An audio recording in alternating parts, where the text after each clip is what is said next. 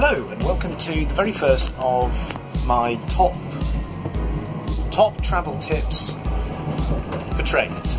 I'm here to talk to you, once I get them out of my little rail card wallet, about one of these single tickets. So naturally, most people tend to get a return ticket if they're doing like a day trip out, or get Sunday tickets when you're doing it on a Sunday. But sometimes if you are spending the night somewhere or you're going a very long way, sometimes it's simply cheaper to get two single tickets than it is to buy a return. So when I was trying to get this trip done, I put in the names Swanwick to Nutbourne, and it came up with the option of three very big day returns, which wasn't what I wanted, or two singles, a single out, £5, and a single back.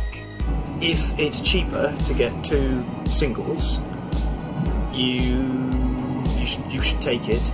It's not something that will be very obvious, especially if you're going out on a Wednesday and coming back on a Thursday. You may have to book it separately. Check when you're putting it into the computer. Do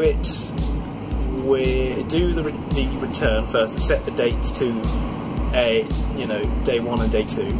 If it doesn't show a return, not a day return, just a return, which are usually return within 1 month or return within 7 days or something like that.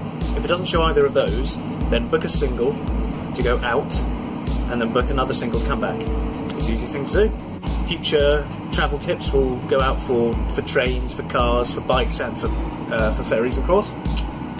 I hope you found this useful, and keep an eye out for more travel tips with trains.